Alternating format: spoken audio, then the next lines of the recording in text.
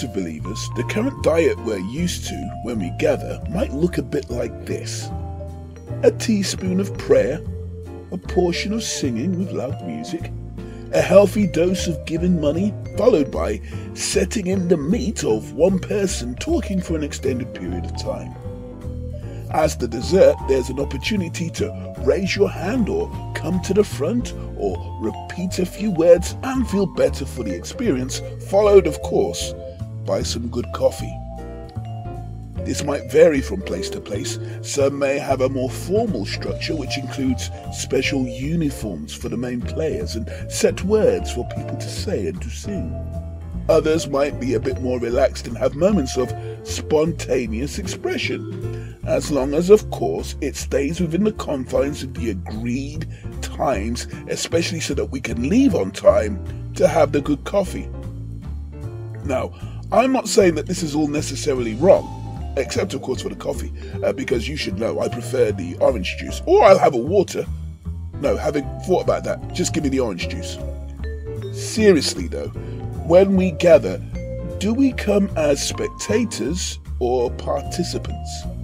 When we gather, are we there to be passive recipients? Or is there an element in which we can come prepared to engage and interact?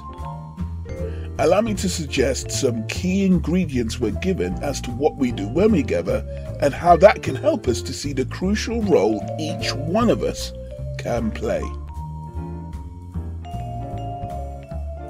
There are several scriptural nudges that suggest that when we gather, we should be looking to see how can we build each other up in Christ. It's something that every follower of Jesus can do. We're able to do that because if we're following Jesus, we are being built up by him through life's various episodes. Every follower of Jesus engages with him in some way, and if we receive from him, we can have something to share with others from what we've received. When we gather, there's a glorious opportunity for us to communicate with God together. Targeted, specific prayers from the saints for a purpose. We're together because of God. We can use that opportunity to pour ourselves out to God in the way of prayer. We're together. We can share the issues of life with each other. And then as we do that, we can do what we're told by worrying about nothing but praying about everything. It's a great time to learn how to pray from each other as well. And it's also a great time to see God operate through carrying each other's burdens and seeing what he does with them as we give them to him.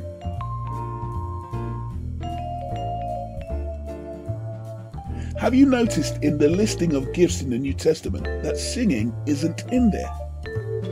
We know that to be able to sing well is clearly a wonderful ability that is not for everyone. But everyone can sing, and everyone is encouraged to sing.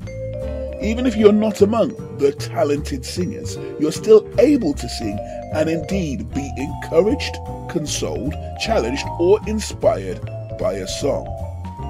When we gather, you might have a song that's really been good for you in a given period of time. The instruction to sing psalms and spiritual songs isn't something that's specifically meant for the person who has the voice of an angel.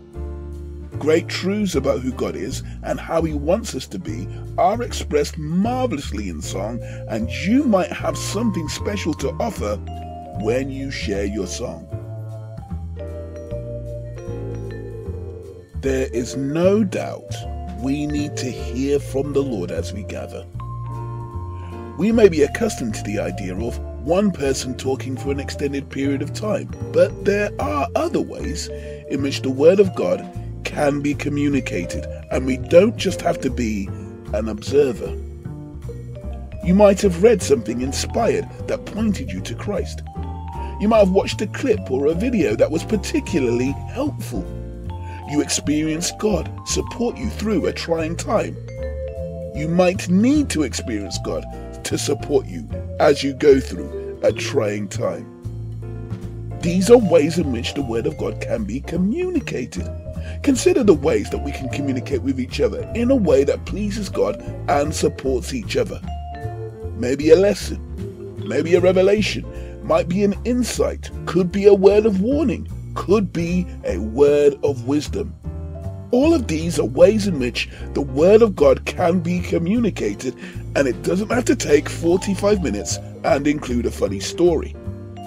When we gather in the name of Jesus, we should experience a truly safe space in which we can express whatever God has placed on our hearts, as well as have the opportunity to consider and explore together in dialogue whatever challenges we may face as we follow Him. All of this is in a bid to build each other up as the Word of Christ dwells in us richly. Followers of Jesus will hear Him speak to them in a variety of ways as they walk with Him, and as they rely on the Holy Spirit, they can receive the help they need to express that so that the family of God can be built up.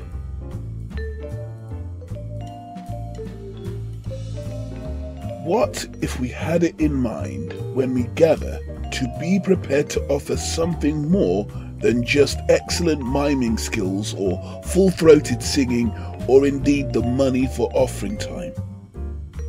What if we had it in mind when we gather to be prepared to offer a song, a word, a prayer? What if we had it in mind when we gather to be prepared to give, to share, to offer in order to build up each other? What if we considered that when we gather, the Lord Jesus is in charge of operations and directs what happens by His Holy Spirit as He pleases? What if we allow Jesus to lead the gathering, to include offerings from some of us as we come prepared, and from some of us as He inspires us at the time? What if we could see that this can be a way in which Jesus builds His body when we gather? Thank you so much for listening. For His name's sake, C.L.J. Dryden. Shalom.